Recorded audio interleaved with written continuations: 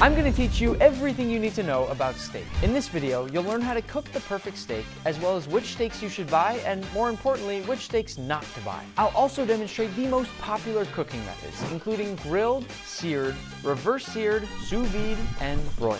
I guarantee that if you watch this video, you'll be a steak expert for life. First, what makes a good steak?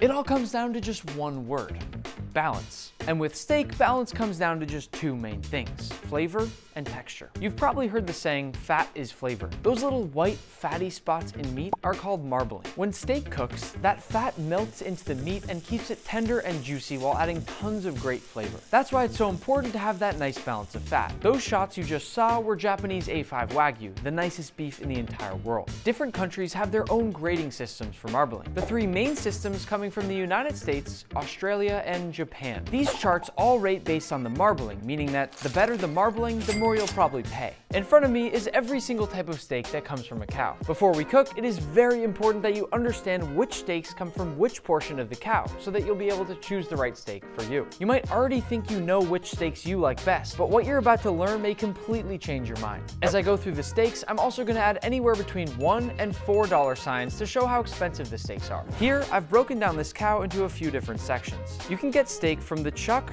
rib, loin, flank, and plate sections. Cuts that come from the round, shank, and brisket sections cannot be cooked as a steak and typically have to be cooked low and slow, so even though I do love a good brisket, I won't be discussing those today. Let's start with the chuck section. From here, we get the chuck steak, which I love because it comes from the first couple cuts on the chuck and is actually pretty similar to a ribeye steak, but is much cheaper in price. The flat iron comes from the shoulder of the cow and is extremely tender with a good balance of marbling and an intense beefy flavor. Moving on to the rib section, we've got a ribeye steak, which is my personal favorite. It has fantastic marbling and also contains the cap, which is probably the best tasting meat in the entire cow. I'll demonstrate later in the video how to cook it and how to cut it. The loin section is a very tender part of the cow, which makes for juicy but often very expensive steaks. You'll probably recognize a lot of these. One of my favorites that comes from here is the sirloin cap, popularly known as the picanha. This is one of the most prized steaks in all of Brazil, where it's often cooked over open flame. It's tender and juicy with a rich beefy flavor and has a beautiful fat cap. The sirloin steak and the New York strip are both less fatty than the ribeye, with a great balance of tenderness and leanness, but I'd still choose a ribeye any day.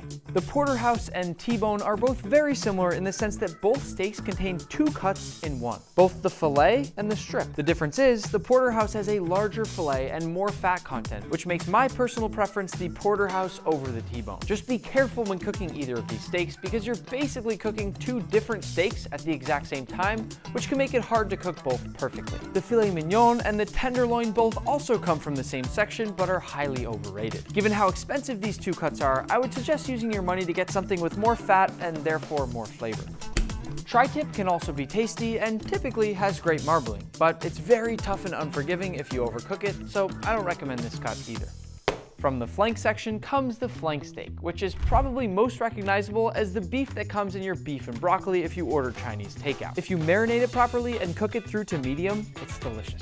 Last but not least, we have the short plate section. My favorite steak from here being the skirt steak, specifically the outside skirt, which is more tender than the inside. Later in this video, we will cook and cut a skirt steak, and I really want to focus on the cutting portion of that because despite this being one of my favorite steaks out there, I was cutting it incorrectly most of my life. The final steak, and one of my other personal favorites, is the hanger steak. Let me tell you, if you haven't tried a hanger steak, you need to. It's also known as the butcher steak since butchers used to save this one for themselves. Trust me when I say you need to try this one. You should use all of that information to find the best combination between flavor, cost, and texture that works best for you. If you're still confused on what steaks to buy, ask your butcher or the person behind the meat counter at the supermarket. I know they might look intimidating at times, but trust me when I say that they're gentle giants and they want to help you. Now that you know what steaks to buy, there's just one last step before cooking: seasoning. And the best part is it's very simple. You'll just season with a high quality salt at least an hour before cooking your steak, if not overnight. This process is called dry brining, and it seasons the whole steak, not just the very outside, which is what happens if you only salt right before cooking. Dry brining allows the salt to go into the meat, so you get that flavor everywhere. You can also get creative with your seasoning and use a marinade, which works particularly well on steaks such as flank steak and strip steak. I've seen tons of comments in the past asking me where my seasoning is if if I've only used salt and pepper on a steak. But remember, there is nothing wrong with letting the flavor of steak speak for itself. Now that our steaks are seasoned, how do we know which method to cook them with?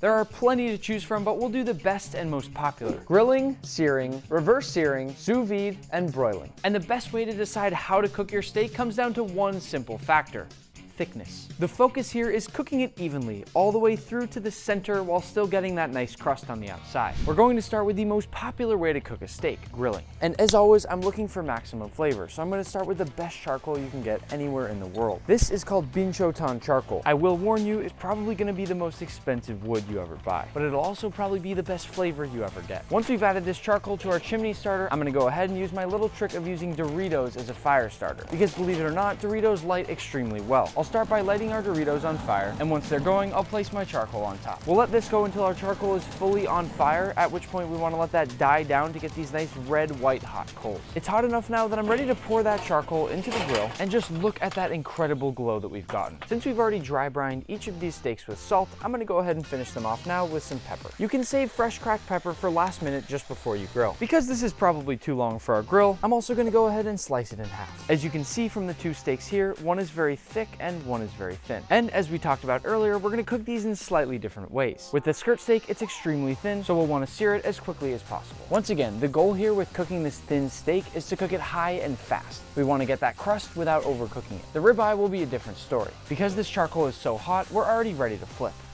I don't want to ruffle any feathers, but to all the grill dads out there who are constantly touching and flipping your steaks, just leave it. The only way you're going to get the proper crust is if you let it sit there patiently on each side as long as you can. That right there is that perfect char that we're looking for. I know you've probably heard a lot of people talk about letting your steak rest, but in all seriousness, it's extremely important. I know you're probably tempted to dive right in, but you want those juices to stay sealed in the steak before you eat it. It's time to cook our ribeye, and as you can see, this is a much thicker steak, and it's going to take a slightly different cooking method to get it done right. To begin, I'll start by rendering off that fat cap, which means we're going to start by cooking it with this thicker fat side down so that all that fat can get nice and crispy. The goal with this thicker steak here is going to be to get that nice crust and then move it off of the direct heat over here so that it can continue staying warm and heat up the rest of the way through the center. If we kept it right over the charcoals throughout the entire cooking process, we might actually burn the crust, and because it's a thicker steak, we need to give it a little bit more time to cook all the way through and get that heat into the center. Now once I've laid it down on the first side here, I'm going to leave it and let it sit until I feel that it's gotten the proper crust. The reason we have a lot more flames with this ribeye here is because there's so much more fat coming out of it, and all that fat, just like butter or oil, is going to light on fire. I think it's already time to flip.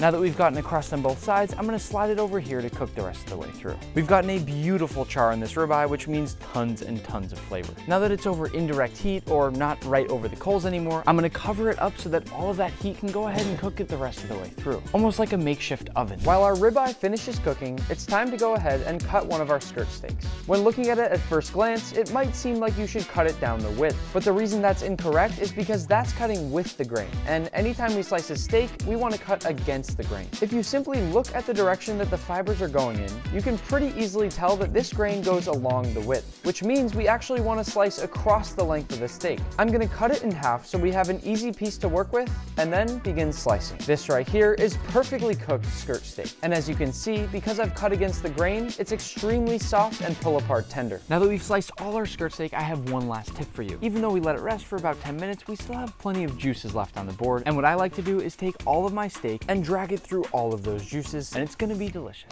This here is a steak doneness chart that you can use based on your own preferences and how you like your steak cooked. With this steak here, I'm using a thermometer that's measuring the internal temperature so I can know when to pull it off the heat. And if you want it medium rare, you want to take it off at about 130 Fahrenheit internal, which means we're a little behind. Always remember that there's going to be that residual heat that continues cooking your steak even after you've taken it off the grill. For example, this steak here is completely off the heat right now, but it's still very hot and will continue to cook through to the center as we let it rest. The ribeye has a few different sections, the main two being the eye and the cap. The cap being one of the best tasting pieces of meat in the entire cow. To carve it, I'm first going to remove the cap, which is already somewhat separated, but really is a separate piece from the eye. This piece here is typically mostly fat, so I can carve that off as well. With the skirt steak, we talked about slicing against the grain, but the ribeye is already cut from the cow against the grain. We know that because we can see all the little muscle fibers sticking straight up here. This is great because it means there's no wrong way to cut a ribeye. If you're cooking ribeyes at a barbecue, the fat cap is what you should save for yourself. It is extremely juicy, extraordinarily tender, and the flavor just simply doesn't get better. And don't forget to always use all that juice. Oh my God, I'm gonna take a bite. Oh my God, it's so good. When it comes to searing, I actually sometimes prefer that method over grilling because I love the crust that you can get when searing a steak. But we can also add some incredible flavor here through butter basting, which I'll show you shortly. For this method, we'll be using a hanger steak. My preferred pan for searing a steak is a cast iron because it can get extremely hot and holds that heat very evenly. You'll want to begin by starting with some oil that can get to a nice high smoke point. I like to add a little more oil in my pan than most people do because I like that crust to get a little bit higher up on the steak. If you look carefully at any steak, there are quite a few crevices that will be in there, and adding more oil is going to make sure that the oil goes up and inside those crevices and gets everything nice and crispy. Once your oil is smoking hot, make sure you go ahead and lay that steak away from you. Immediately, you're also going to want to press that steak down to make sure everything is touching the pan. If it bulges up, that's when you get these big, ugly gray spots and you're not going to get a good even crust. Once my steak is in, I'll slightly turn down the heat so it doesn't burn. And once I've peeked on the underside of the steak and it appears to have a nice crust, we'll go ahead and flip. That's a crust. Once that crust begins to form on the other side, this is when we can get some of that flavor I was talking about. Turn down your heat so the butter doesn't burn and add in a few cubes of butter, then a few aromatics. Most commonly, people like to use garlic, some rosemary, and a little thyme. Once we've really made sure that all that butter soaks up the flavor of those herbs and that garlic, I'm gonna tilt that pan down towards me to bring all the butter but not the herbs over to this side. Then in a nice smooth motion, I'll start to cover my steak with butter over and over to give it all that flavor and cook it the rest of the way through. This is called butter basting. To rest my steak, I'm going to place it down on my cutting board and use a little trick I learned from Gordon Ramsay himself. I'm going to take all my herbs and rest those on top of the steak, and we also can't forget about that delicious garlic. Then we can even pour over a little bit of that oil and butter just to get those last bits of flavor, and that's how our steak will rest. Once our steak has rested, we're going to slice into it. And once again, we want to make sure we're slicing against the grain, not with the grain. First, listen to this crust that we just got.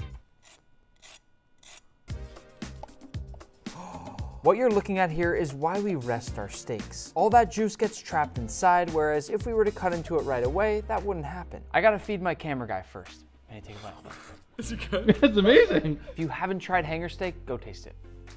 We'll move on to the reverse sear method. I'll be demonstrating this method with a porterhouse, and like I said, we have two different steaks here, so I want to make sure we're getting them to the proper temperatures. These temperature probes will help us simultaneously monitor both parts of the steak, given there are two different cuts. For a long time, I'd heard of this term and had absolutely no idea what it was, but it's actually very simple. Instead of trying to get the crust right away, we're going to put this on a cold pan into the oven and cook it until the internal temperature reads about 125 or 130 Fahrenheit. It's time to take out our steak and finish it with a sear because, as you can see, we need a nice crust. I want you to understand that this steak right here is already cooked perfectly. Similar to sous vide, which we'll do shortly, it just doesn't yet have a crust, and we want a bit of a higher internal temperature. We'll go into our pan with a bit of high heat oil, and because this has a fat cap just like that ribeye that we grilled, we're gonna go ahead and start fat side down. If you don't render off the fat like this, it's basically inedible. But if you cook it to a nice golden brown like this, it's delicious. Once we've rendered off that fat cap, we can lay down our steak, once again laying away from us so we don't get hit with oil. Once we've gotten a nice crust, it's time to flip. One reason lots of people like to reverse sear is they believe that by putting the steak in the oven, it really dries it out and gives you a nicer crust. The same thing that happens when you dry brine your steak. Once we've gotten a crust on both sides, our steak is done. And after letting it take a nice nap, I'll place it back on my cutting board and it's time to slice. I'll start by slicing the fillet right off the bone, and it should cleanly come right out. Then I'll cut down the other side of the bone to get the strip, and I can already tell we've cooked this steak perfectly. And now we get a nice taste of filet mignon. I know I said it's overrated, but I didn't say it wasn't good. And a delicious New York strip. Nailed it. Once you've cooked one of these steaks, you can certainly see why it's called a T-bone. Moving on to one of my favorite methods to cook a steak, we'll be doing this picanha sous vide. I'll lay it fat side down and then begin slicing this into nice thick steaks. You might notice that right now we're slicing with the grain instead of against the grain, and that's because once we cook this later as a steak, we'll be able to slice it against the grain before we eat it. With picanha, we want to focus on the flavor, so we're only going to hit it with a touch of salt. Sous vide is when you vacuum seal your food in a bag and then cook it in a precisely regulated water bath. The steak is cooked in its own juices and should come out extremely tender. You'll probably want to get a nice vacuum sealer like this one because the goal is to make sure you get all the air out of that bag and get a nice tight seal. And it's a satisfying and extremely easy process. This is a circulator that's going to keep our water at the same temperature the entire time our steak cooks. Some people could call it lazy, but the reality is it's going to cook the steak to the perfect temperature every single time. The only thing we don't get from sous vide is that nice crust on the outside of our steak. So we're going to set the temperature a little bit below what we want want it to end up at, so that when our steak has reached that internal temperature that we want, we can sear it off, which will bring it up a few degrees, get us that nice crust, and get us to the perfect temperature that we're looking for. As you'll notice, the steak is pretty floppy and mushy and doesn't really have much color to it. But remember, this steak is cooked to a perfect medium rare right now. You can eat it and be totally fine. It just lacks any texture. And that's why we need to get that crust. Because there's so much fat on my picanha, I'm gonna start by just rendering off that fat on the top. We might actually get enough oil out of this thing to sear the rest of the steak without even having to add anything. As I cook this, I'm gonna move it around the pan, pressing on all corners and sides to really melt down all that fat. Once our fat cap looks like this, it's time to sear our steak. If your picanha doesn't look like this, you're doing it wrong. The picanha's had some time to rest, and as you can see, the grain runs along the length, so we'll be cutting across the width. I am very excited to dive into this steak. What's amazing about a bite like this is that it's got beautiful marbling in the center, that nice little piece of rendered off fat cap on the top, and a beautiful crust on the outside. There's a reason this is one of my favorite steaks in the entire world.